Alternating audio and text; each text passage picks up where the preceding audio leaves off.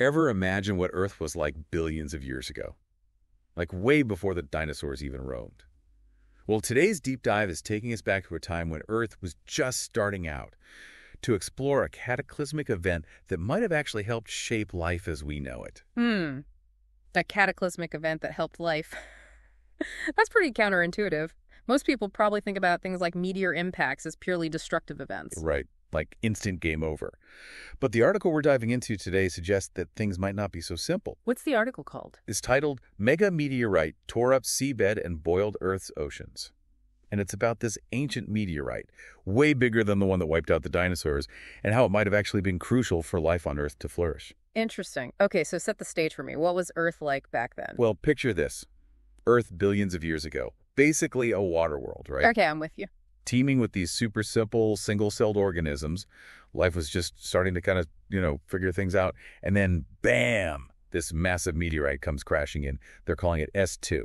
Just how massive are we talking here? Okay, so think 200 times bigger than the dinosaur-killing meteorite.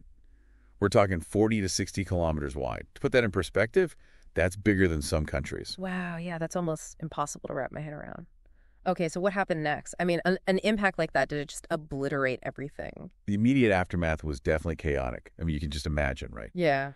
The article describes pulverized rock, like from the impact, getting ejected up into the atmosphere and basically forming this global cloud of molten rock droplets. Molten rock droplets. Yeah, like a rain cloud, but instead of water, it's molten rock raining down on the planet. That's a terrifying thought. Totally. And then, of course, you have to think about the tsunami, right? Oh, yeah, a mega tsunami for sure. A colossal tsunami, unlike anything we've ever seen, ripping across the globe, tearing up the seafloor, and just inundating coastlines.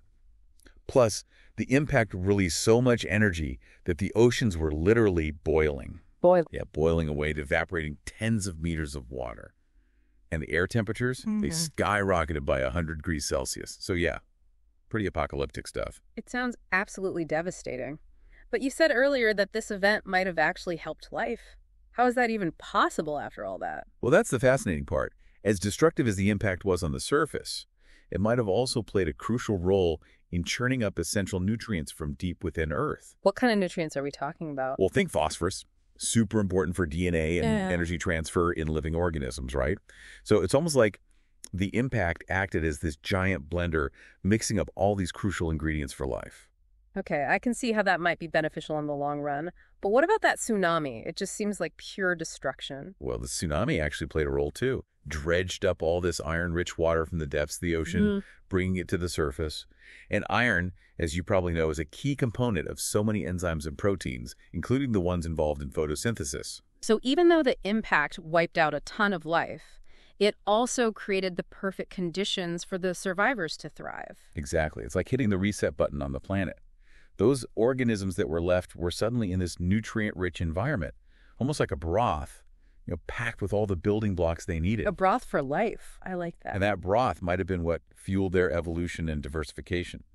So maybe all that destruction wasn't the end of the story. It might have been just the beginning. Exactly. Almost like nature had this grand plan, to just shake things up, really push life beyond those simple single-celled organisms. And from what we're learning about S2, these massive impacts might have been like the key to making that happen. So it's not just about surviving the impact itself, but like what comes after. Yes. The aftermath created this incredible opportunity for whatever was left. Exactly. And remember all that iron we talked about, brought up by the tsunami? Right. Well, imagine you're a tiny microbe living in the ocean at this time.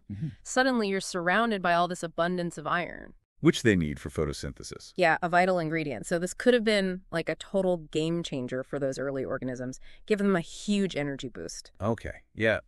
I'm starting to see how this could have led to like bigger changes in life down the line, but I'm still kind of stuck on the sheer resilience of those early organisms. Yeah.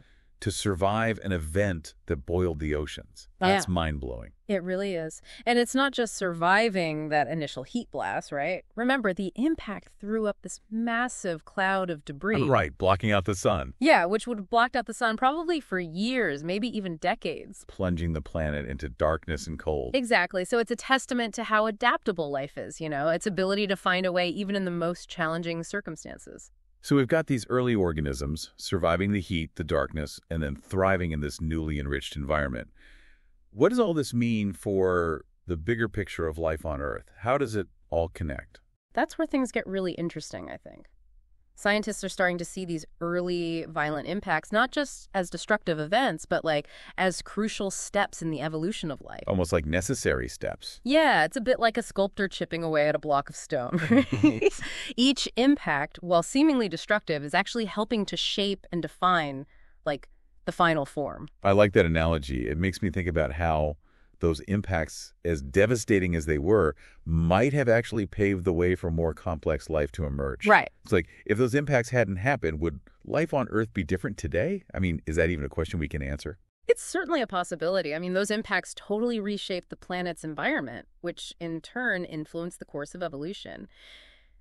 It's hard to say for certain what would have happened without them, but it's a fascinating thought experiment for sure. And this brings up an interesting question for you, our listener. Think about the world around you. Where else do you see examples of events or circumstances that, while seemingly negative or destructive, might actually lead to something positive or beneficial? That's a great question to ponder. It makes you realize that sometimes destruction can be a catalyst for change and growth, not just in nature, but in our own lives as well. Okay, so let's take a step back and recap for a sec. We started by imagining early Earth as this peaceful water world. And then out of nowhere, bam! Meteorite S2 crashes the party, triggers this, like, global apocalypse. Yeah, hard to even grasp the sheer scale of destruction. You know, we're talking molten rock raining from the sky, tsunamis that make anything in history look tiny, oceans literally boiling away. But then there's this twist that just makes the whole story so fascinating. Out of all that destruction, life found a way to not only survive, but to really thrive. Right, like, it's amazing the impact churned up all these vital nutrients, like, from deep inside the Earth, and it kind of created this, like, fertilizer for the planet. And that massive tsunami, right, it played a key role too. Yeah. Bringing up all that iron-rich water from deep down. Exactly. And those early organisms, those little guys, were able to actually use those nutrients, especially the iron, to, power the growth and evolution. Mm-hmm. It really makes you wonder, what would life on Earth even look like today if, like, S2 had just completely missed us? That's the question that really gets to the heart of this whole deep dive, I think. It challenges us to, like, rethink how we see the evolution of life, Maybe those early years of Earth, with all the chaos and upheaval, maybe they weren't just this destructive phase. Maybe they were actually the key to shaping all the diversity and complexity of life we see today. It's a humbling thought, for sure. Like, sometimes what looks like the ending is just the beginning of something totally new. And as you go about your day, we encourage you to kind of think about this idea, look around. What other examples can you find where destruction or chaos actually ended up leading to something new and unexpected? It's a powerful concept, and one we hope you'll keep thinking about long after this deep dive. And if you enjoyed this exploration of early Earth and the impact of Meteorite S2, make sure you subscribe for more deep dives into all sorts of surprising corners of knowledge. Until next time, keep questioning, keep exploring, and keep looking up at the stars with wonder.